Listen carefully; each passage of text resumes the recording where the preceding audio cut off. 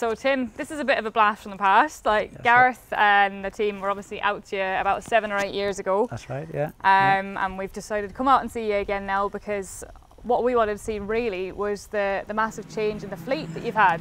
Yeah. Because of course when Gareth called out to you those 7 or 8 years ago, you were running Valtras. Correct. And you've pretty much changed nearly the whole fleet now to John Deere. Yes, and another change in between. Yeah, exactly. A couple of bits in between too. But tell me, how did that happen? What made you want to go down the John Deere route? Right, a bit of a long story. We were, as you say, we're all Valtra. Our dealer lost the Valtra agency, and that prompted us to look at a different make. So we actually went with the make of tractor the dealer moved to, and I mean, I won't mention any makes, but they weren't for us. And then, yeah, we looked at John Deere, and it was probably the salesman that was selling us the Crone foragers when we were on Crone foragers. He'd moved to John Deere, and really it was just the deal they came up with. It was a fantastic deal. Took all the other makes of tractor out, put the John Deeres in, and the payments stayed exactly the same. We got full warranty, full service package. So really, we've nothing to lose. You know, give it a go, and it's proven to be the best move we've ever made. There were 7 tractors came. We've actually just started to change them ones again. They've done the 3,000 hours. We always intended to swap them at 3,000 hours once the warranty was out. We've just started to change them, and it's worked out. We've changed them tractors for £10.80 an hour. It's what it's cost us. So they're probably the cheapest tractors we've ever run.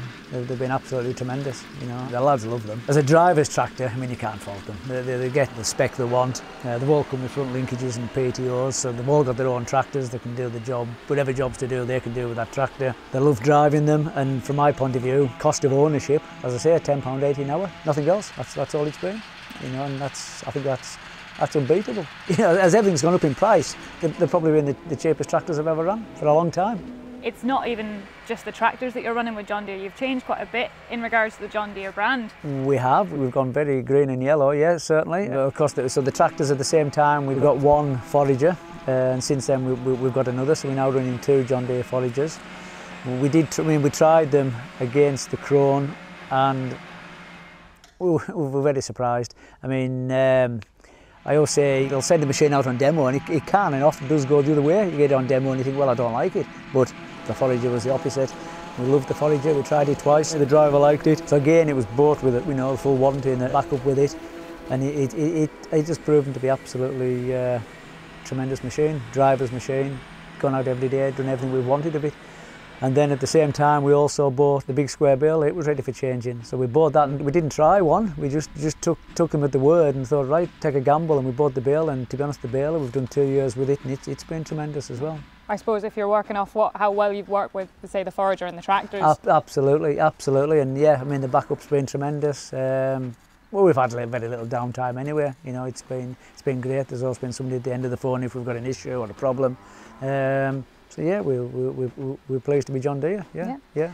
And we'll say, when we were out to you before, you were running one of your own foragers and you were hiring then off Harry Wilson. That's correct, yes. Yeah. Is there any reason that you made the change, we'll say, from hiring to owning both machines? Simple, financial.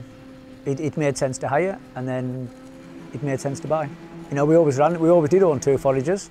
Then the figures didn't stack up against hiring, and then it went the other way. It was, you know, to me, there's no difference between a hire charge or a finance charge. It's still money to pay out every year for that machine, and it sort of stacked up in the favour of buying again. So yes, we've always run a class forager.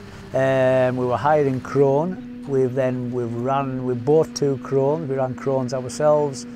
They've gone for the John Deere, and the class has just gone this time for another John Deere.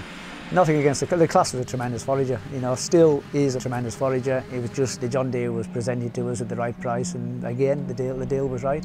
We know the machine, and so yeah, we've done that.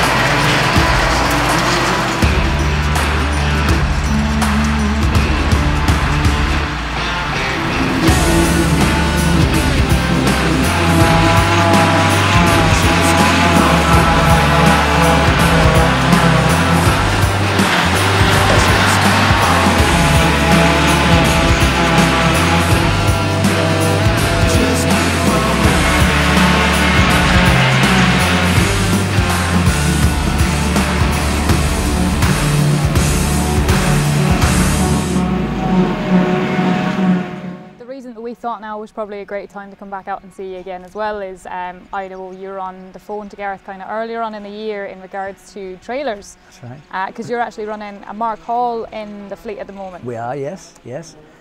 Any particular reason you went for that kind of trailer, would say? Because obviously a lot of people are interested in the likes of your bigger, your tri-axle, your heavier, but you've gone kind of down the other route here. Absolutely. Well, we have, the operation, we've got a lot of trailers. We have trailers for grain. We're on with harvest at the same time as we're silaging now. So we have trailers for harvest, we have dump trailers, we have the whole range of trailers. And we realised we needed some big, we wanted, the tractors have all got bigger, so we wanted some bigger trailers. We needed 18-foot trailers. The problem being, we still have a lot of small farms, so we had to have a range of 16-foot trailers as well. We couldn't just swap over for 18-foot. So we couldn't have a colossal amount of money tied up in the trailers, and we didn't want it, because once we finished silaging, them trailers would be parked up until next year. So we didn't need these high-spec trailers, expensive trailers with a lot of weight. We just wanted 18-foot to carry grass. Light, carry grass. So yeah, they've still got the commercial axle, flotation tyres, sprung drawbar, LED lights, all that sort of spec you'd expect. But then at the top, it's all solid, the tops don't come off, they're for silage, with just a manual up and over door, which was something rather strange for Mark. I mean, I think over the water they don't seem to run a lot of them. We didn't need rams, we didn't need to be able to lift the door up, and the trailer goes up, the back door comes up, the grass comes out. Simple, absolutely simple, and that's what we asked for. We worked with Mark, he made us exactly what we wanted, and to be honest, we're absolutely delighted with them. Tremendous. I mean, we're putting them over the weighbridge. Yeah, they're 2 foot longer, but we're actually carrying 22% more grass. We've weighed heavy loads, light loads, comparing, putting one of the 16-foot trailers over, or Mark's trailer over, and each time it's coming out around about that 22%. So we're getting 22% extra capacity. In fact, the trailer is holding almost exactly the same as the forage box. Yeah, because you used to be very into your forage boxes. We got rid of one. We still do a little bit with them. Various reasons it died off slightly. There's still people who use them. There's still people who don't mind what we turn up with. But as we've just got more and more and more work, the multi-cut system has created such a huge amount of work. We're just needing to be getting on all the time, and getting on and getting on. We still do an odd job with them, so I don't think it'll ever go. It's there, it's paid for. It'll all serve a purpose. Something you touched on there, obviously, with the multi-cut system here, like the silage season. Do you find it's getting longer every year? Well, it's certainly starting soon. We're starting last week of April, and then we're off, and then. Well, it never stops. We just constantly going. We're flat out this week. We'll have another week next week. There'll still be a bit more after that. With the weather being good, the season's going to finish slightly sooner than I've seen us this time of year have all the third and fourth cuts still to do. So the season is going to finish just because of the weather slightly sooner. But no, it's created a colossal amount of work. Colossal. The acres. You're covering the acres. You're no sooner finishing the round again.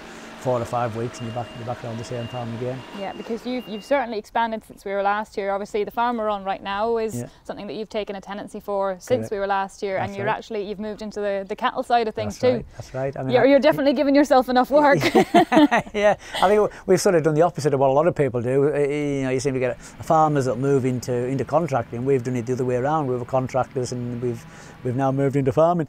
And it was simple, just to spread out the machinery. We've got the machineries, we've got the skills, and you have the staff. We have the staff, so utilise it. And it's something I don't know why a lot of other people haven't done if the land's available, to utilise it. And it means you can trial work on your own land and do. I mean, we've done an awful lot. All the rape, the kale, the forage rape, some grass seeds have all gone in this time just with the flat lift, and then with either the guttler or the combination drill. We haven't ploughed an awful lot, but we've done it all our own. It's worked absolutely tremendous.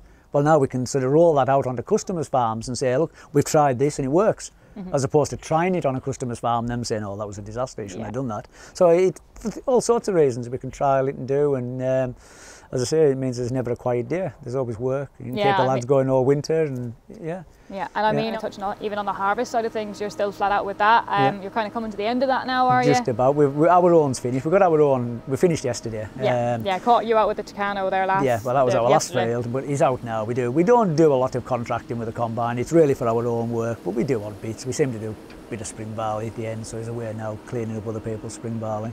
But you seem to be doing a bit of everything, because as well as that, yesterday evening I caught you out with the Massey 185 and the small square baler. Absolutely. So we've had a busy few days. I always say this, September, I know it's only just gone August, but usually sort of September can be your busiest time. You're doing everything. I mean, people always say first cut silage, oh, that'd be a busy. That's actually probably our quietest time of year. First cut. Because it's just first cut, you've got first cut, nothing else. You know exactly what you're doing. It's easy then. But now you're on with silage, you harvest, we started drilling barley yesterday, we're crushing barley, the feeds, everything's happening. Everything's happening. So it's a busy time of year.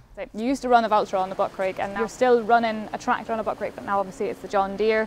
How have you found that kind of conversion? We seem to have sort of morphed through lots of different. We like everybody just had a standard tractor on a buckrake, and then we had the Valtra reverse drive, and I still think that was tremendous. We went to the loading shovel for a year or two. We had 2 loading shovels, and then we just seemed to.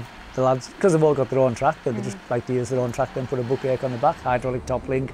It's what they like. If somebody wanted something different, we'd go down. I'm just sort of led by who's doing the work, what they like. We have the 320, it does a few small jobs, and then it can help out on the farm in the winter. So yeah, what we'll have next year, I don't know. Time will tell. Yeah, time will tell, exactly. And then, as well as touching back with the Valtras, then there's still a couple in the fleet that do odd jobs. We still have 1 or 2. We have 1 or 2 of the old ones. I have a 4-cylinder one on the farm. I always said I would never have a 4-cylinder, and I have one with a loader on, and I quite like it. I do an odd job with that. We have 1 or 2 of the older ones. So yeah, they're bought and paid for. They're here. We know the faults. We'll be able to keep them going. Yeah. You had them long enough now to know what you're expecting. Like. Yeah. Well, that's absolutely brilliant, Tim. Thanks a million for having us out. It's been a delight to kind of see how the business has changed. But yeah, it's been lovely coming out and seeing you. Great. Thank you. Okay.